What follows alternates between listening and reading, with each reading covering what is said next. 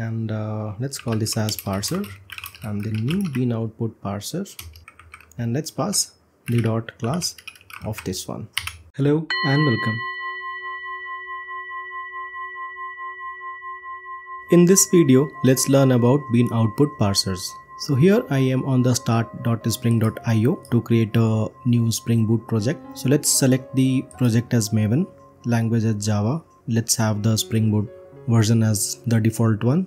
And for the group, let's give it as com.Shandilya. Artifact could be codes and the name could be parsers. For the description, demo, Spring AI project for output parsers.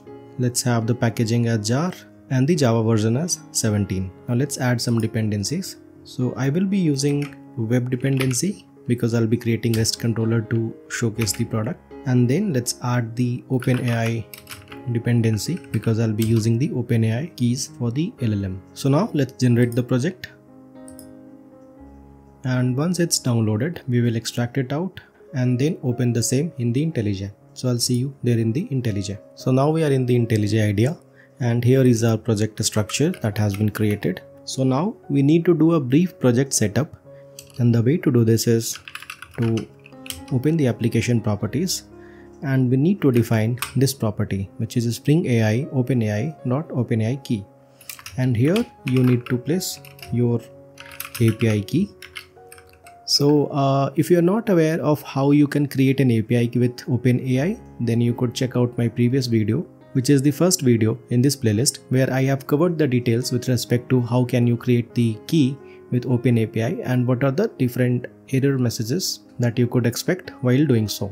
So now let's assuming that you have the API key. Now let's proceed with the development for this use case. But before we do so, let's learn a thing or two about the concept of output parsers and why do we need them.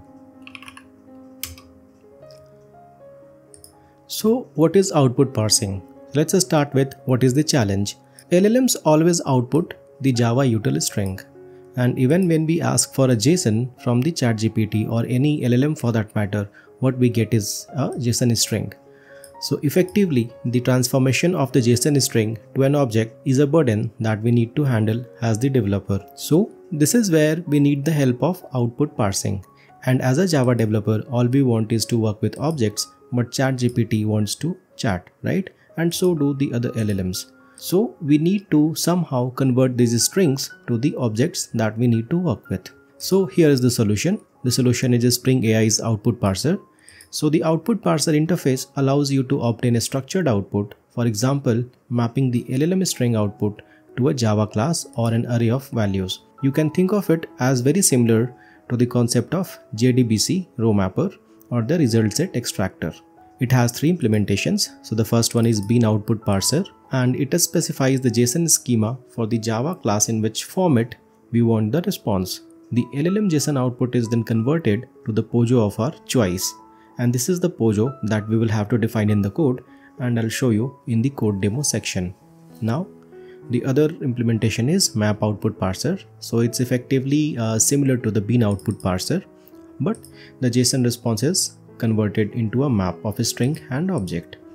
Then we have the list output parser, and it's also similar to the bean output parser. The difference is the content is arranged as a comma delimited list.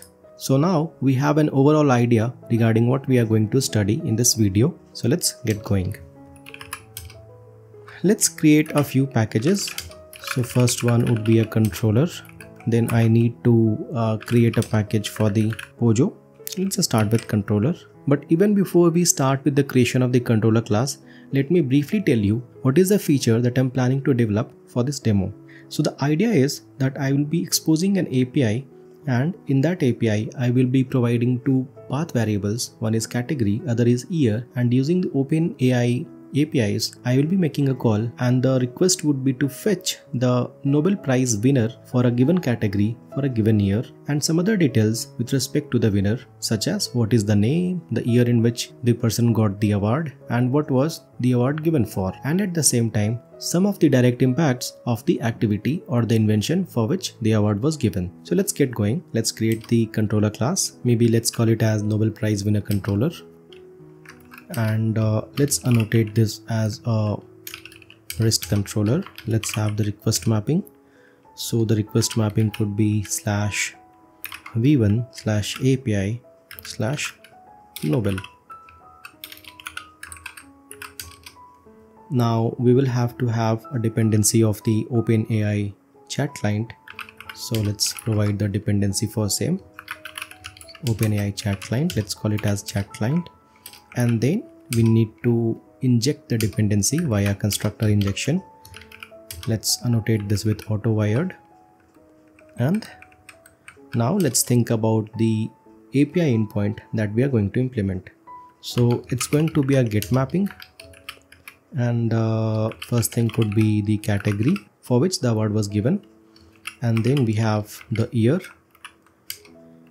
Let this endpoint return an object, and maybe that could be a Nobel Prize winner. So currently it's not implemented, we will implement it in a while. So let's have the path variable as year, string year. The other path variable is category and string category. Now with the method definition in place, we need to start the implementation. So we will be creating the prompt template, and then out of that prompt template I will be creating the message, and then I can use that message to create the prompt, and then that prompt could be passed to the chat client to get the result and then parse the result. So let's do that. So as we saw in the previous video, wherein I was placing the prompt string in some sort of a string template, let's follow the same approach. So in order to do so, let's create a directory under the resources folder, and let's call that as prompts. Now let's create the file, and this one we can call as user Nobel Prize winner.st, st as in string template. And in order to save some time, I have already created the prompt string. So here it's the prompt string. Let me maximize this. So what it says is, who was the Nobel Prize winner in the category of category in the year, and what was the prize awarded for? As per your training data, tell me the top 3 impacts of this contribution where it is helping humans directly or indirectly. Don't assume anything, have a validation of the category and year. If it's not correct, reply with an appropriate error message. And then we provide the format in which we want the response. So what exactly is contained in the format? We will see this in much more details. So for now, we have the prompt string sorted out. Let's go back to the controller. And in the controller, the first thing that we want to do is, we want to create the prompt template. Maybe call it as prompt template. And with new prompt template, we need to pass the Nobel template. So we need to define the Nobel template now. Let's copy this. So let's create the resource for the string template that we just created. Let's call this as Nobel template. Let's annotate this with value, and this is where we have placed it. So let's provide the same. Now we have the prompt template created with this particular line. So as the next step, what we need to do is we need to create the message. So we will call prompt template dot create message, and we need to pass the map of category followed by category, then year followed by year, and then let's assign this to the message. And once we have the message, then we can create the prompt. So new prompt, we can pass the list of messages, which in our case is just a single message. So till now, what all we have done? So we have created the prompt template. We have extracted the message from that prompt template by replacing the value for category and year, and then we have created the prompt out of the message that we have. And now using this prompt, we can call the chat client. But there is one thing which is missing as of now, which is the actual parser part. So let's have that as well. I will be using the bean output parser implementation of the output parser interface. So let's have that. So bean output parser, and it is a parameterized class. So what is the format in which we want the answer to be? So that would be your Nobel Prize winner, and let's call this as parser, and the new bean output parser, and let's pass the dot class of this one. So remember, in the prompt that we had created, we had placed this format as well. So we need to replace this format now. How do we do that? Well, just provide the key, which is format, and then we will extract the format from the parser. So parser dot get format. Now what we need to do is we can call chat client dot call. We can pass the prompt, and we can get the result from this, and from the result we can get the output, and we can get the content. So let's extract and keep it somewhere. So we have the content, and from the content we want to parse it. So let's call parser dot parse, pass the content, and then return. Now we need to implement this particular POJO where we can contain this information. So let's do that. Let's go to the model. Let's create a class. Let's call this as Nobel Prize winner, and we can create a record because we don't need anything fancy. So just have a record, and here are the different things that record needs to contain. So the first thing is the name, second thing is the category, third thing is the year, then the fourth thing is awarded for, and the final thing is uses. Now let's go back to the Nobel Prize winner controller and add the import for this POJO that we have created. Now everything is looking fine. Let's run the application and check its output. So let's run it in debug mode. So application has started. Now let's go to Postman and see the output. So here we have the API, which is V1 API Nobel, and the category that I have chosen is physics, and the year is 2014. Let's hit the endpoint. So here is the output. So the name is of 3 physicists, the category is physics, year is 2014, and it was awarded for the invention of blue light emitting diodes. These are the practical benefits which is benefiting us. Now let's switch to some other stream, maybe biology, and see who was the winner for 1992. Let's hit the endpoint.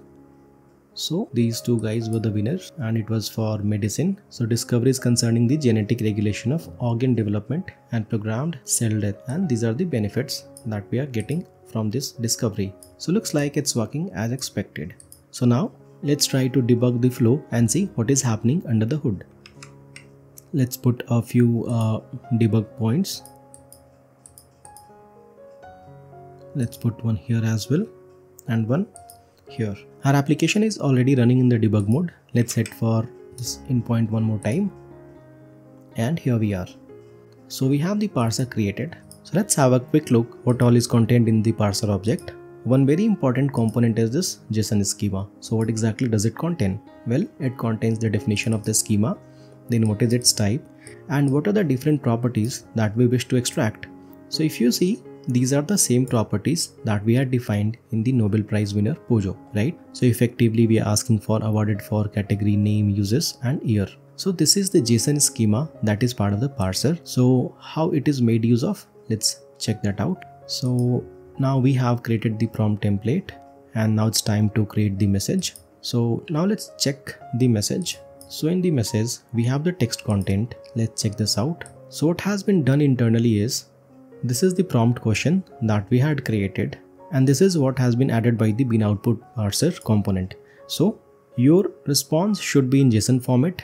Do not include any explanations, only provide this compliant JSON response, and follow this format without any deviation, and here is the JSON schema that you need to adhere to. So basically what exactly the bean output parser did for us was it provided this message along with the JSON schema, and this JSON schema is based on the POJO that we have defined. So basically it's creating the final prompt which needs to be given to the OpenAI.